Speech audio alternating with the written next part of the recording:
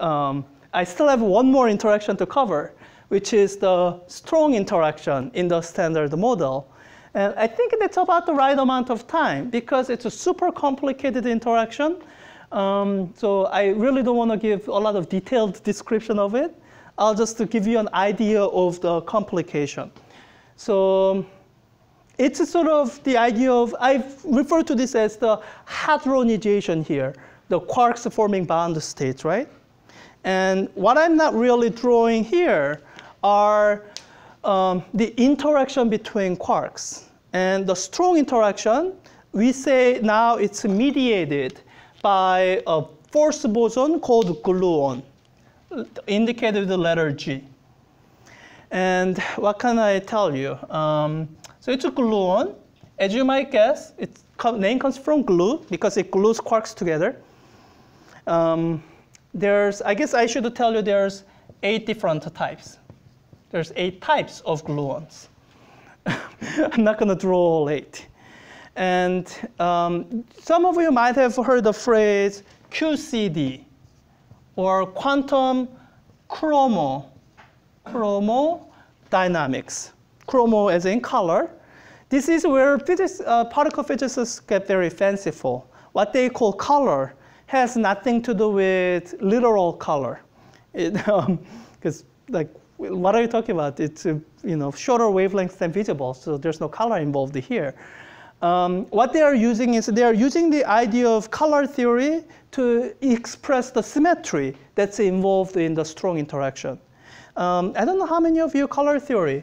What do you get when you combine red, green, and blue? What do you get when you combine these 3?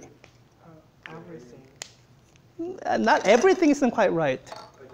Gray or black? Well, you're adding it additively. Not watercolors, but light. Yeah, you get white. So combining all these, oops, wrong color. You get white, meaning you get colorless state.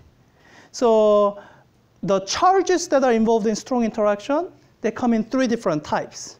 So far with the electromagnetic interaction, there was really only one type, electric charge. It could be plus or minus, but that's like particle, antiparticle.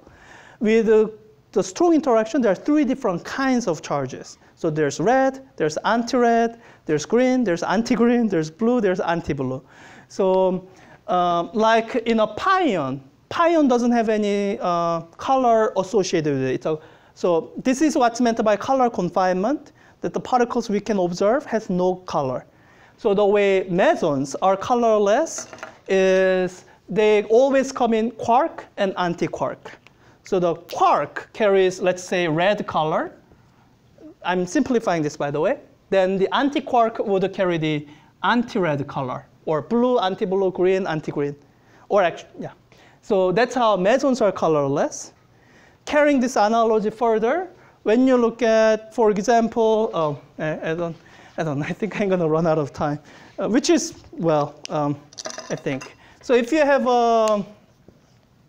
for example, neutron, up, down, down quark, then what we would say is, well, they have actually, each of these quarks carry different colors.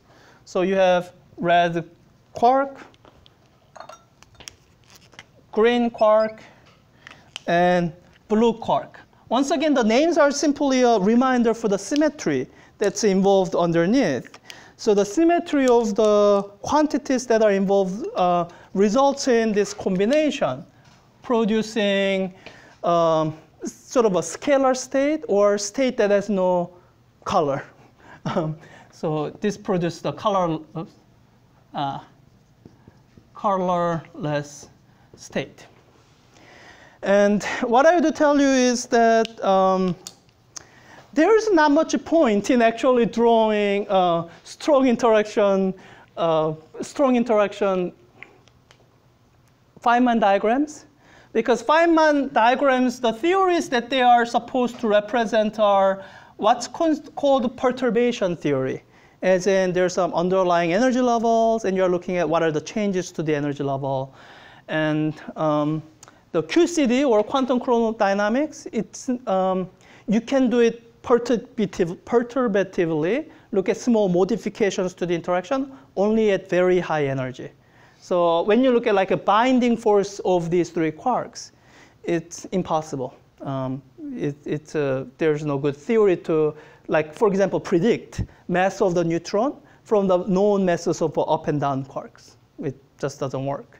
So kind of interaction that you would represent are just a jumble of mass of quark-gluon exchange from one to the other. Like there's no rhyme or pattern or anything. It's not, If we drew something, it's going to be all very complicated. One thing I will tell you is at each of these vertexes, the gluons, they are bicolored. They carry two colors. So if I have blue quark coming in, it would emit, for example, blue, and I don't know, let me just get an example of anti-red gluon. Then this quark going out here would now be red. Having gotten rid of red, it now has red color. So how many different kinds of combinations of gluons should there be? Just combinatorics, counting number of possibilities.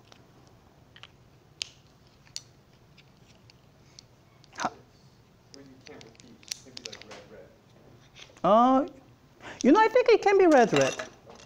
So if it was, for example, blue and anti-blue, oops, wrong color.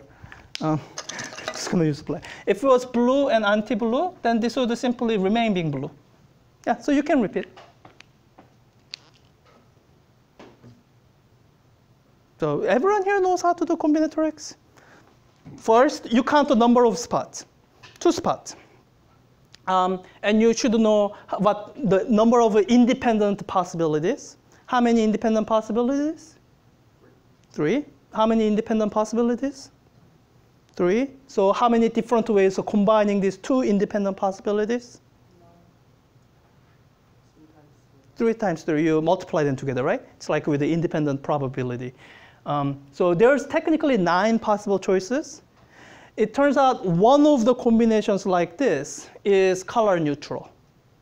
This is kind of what I was referring to when I was saying this is kind of simplified. There's one combination of red, anti-red, blue, anti-blue, the green, anti-green, one kind of anti-symmetric combination. That's the colorless state. So colorless gluon cannot mediate strong interaction. So you end up with 9 minus 1, 8 gluons. So. I don't know how much of this I can test. So at a maximum, what I would expect you to know is that the particle mediating strong interaction in the standard model is called gluon. Let's leave it there.